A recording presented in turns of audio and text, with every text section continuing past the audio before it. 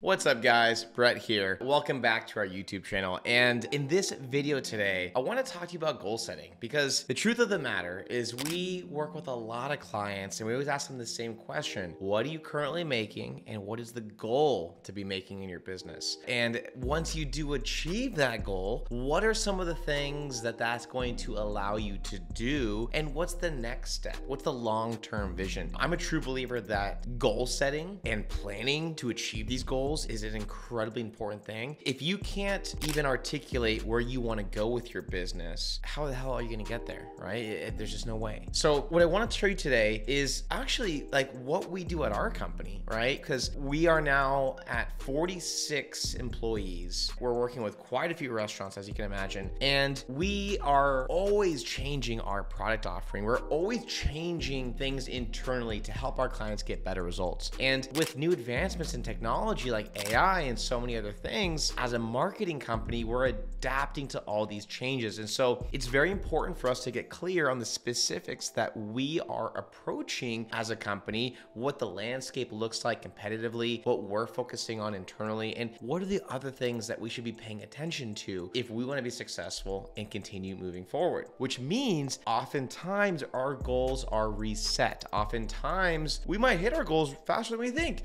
or slower than we think. And so we have to reset things and re-understand what is the goal and how are we going to get there. So with that being said, guys, I want to take you through this exercise today that we call the sailboat exercise. And essentially what it is, guys, is it's going to help you get clear on number one, what your goals are. It's going to help you understand the reasons behind them. And then it's going to talk about what are the things that you should be focusing on to get there. And what are the things that are potentially hurting your business from getting there? So with that being said, let's dive in. So what you're looking at on this screen here, guys, is the exercise that we're gonna wanna go through. Now you can create this graphic on a whiteboard. You can just basically draw an island and a sailboat with a line under it. I like to use this company called Miro.com. It's just a really incredible tool. But essentially, guys, what you wanna do is this sailboat is going to signify basically where you're at and some of the things that you're doing that are helping you get to your goals and some of the things that you might be doing or could be getting in the way from helping you achieve that goal. So first and foremost, let's label what we have here. And then the island, lastly, is obviously your goal. That's where you want to end up. Okay, so let's just write this out here real quick. So this is going to be your goals. All right, let's bold that. This is going to be your drivers. And then lastly down here is you're going to have, let's call it your barriers or detractors. So again, this is the goals that we're gonna come up with today. These are the drivers that are gonna help us achieve those goals. And then these are the barriers or detractors. Now, in your business, for example, a lot of restaurants tell us that they wanna grow their sales, right? So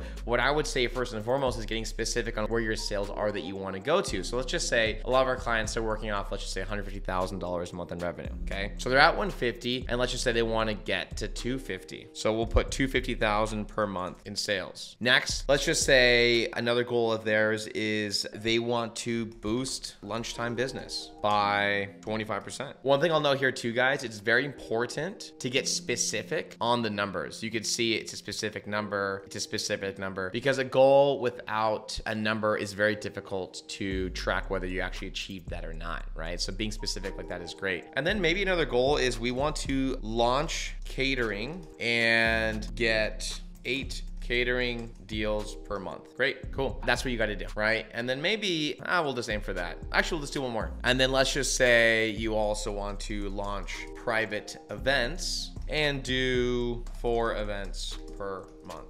Cool.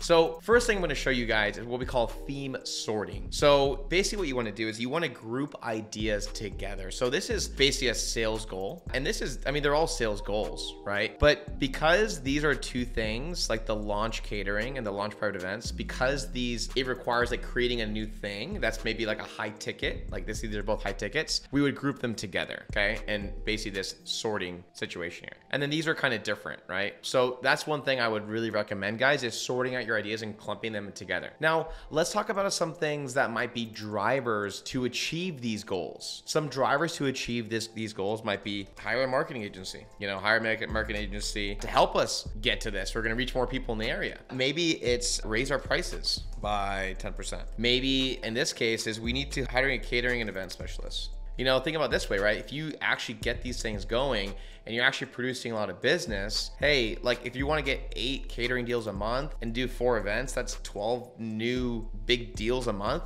You probably want to get someone who does this, right? Obviously, right? And let's say you also, if you want to boost lunchtime business, maybe you need to launch 3 new lunch specials, right? Those things would help, obviously. So now based on these things here, what would I say should be grouped together, right? So this is probably something it's new, it's launching something, launching a new special. These here, you see, these are hiring new people. Hire a catering and event specialist, hire a marketing agency. And then this is raise our prices by 10%. So you can see this is in one category. These are kind of in another category. And then this is a third category. And so that's what's so important about these guys is, remember, it's called theme sorting. So sort them out based on similarities. Now, what are some barriers or detractors that might be preventing us from achieving these goals? Let's talk about it. And by the way, again, these are supposed to signify like the air pushing the sailboat towards the island, right? The drivers. And then the detractors is like, this is my anchor. So anyway, just so you know the visuals behind it. Okay, so let's talk about these real quick. Let's talk about barriers and detractors. So what things could be hurting you from getting to these goals, okay? Well, let's just say, let's see what our goals. Boost lunchtime business. Things that could be hurting us. Poor talent internally, right? You wanna make sure you have the right team. Let's say tear about the economy. People are talking all the time about how the economy is getting so bad. Oh my God, what can we do there? If people don't wanna go out and eat, right? These are detractors. These are gonna hurt us, right? What else? Actually, sorry. You know what, guys, now that I think about this is probably not something we wanna mention because it's out of your control. You'd like to say things that are within your control. Poor talent internally obviously is. You're deciding who to hire, but the economy, not something you can really control. I wouldn't want to put that there. Other detractors could be high job turnover, for sure. I hear this all the time in the restaurant space. A lot of people quitting. Job market can be tough. And then, let's see, and those would go probably in the same category. And then what else could we put here? You could just put poor marketing too. The inability to reach people online. Obviously, we know online is such a powerful way to reach people today. Not having that though would really suck.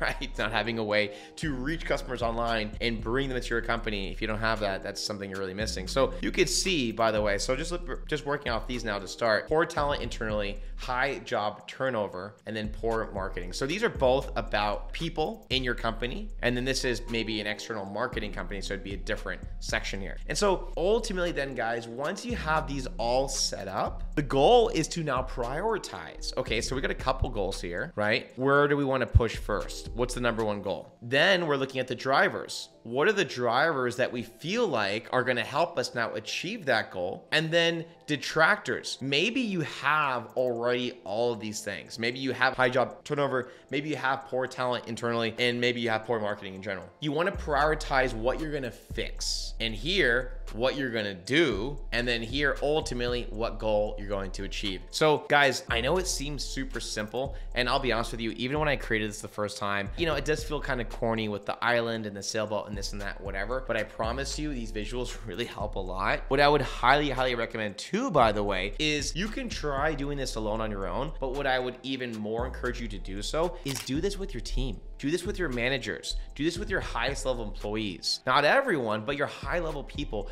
Do it with them, because the kind of things you're gonna learn from your team about what they believe is important and what goals we're trying to hit, it helps them get on board, feel more connected to the company, and not to mention, they're gonna have really incredible ideas, really interesting things that I promise you've never thought about, but they know because they're in it every single day. They're seeing it every single day. And so with that being said, guys, if you have any questions at all about this stuff, obviously feel free to write below in the comments, and otherwise I'll see you guys in the next video. Cheers.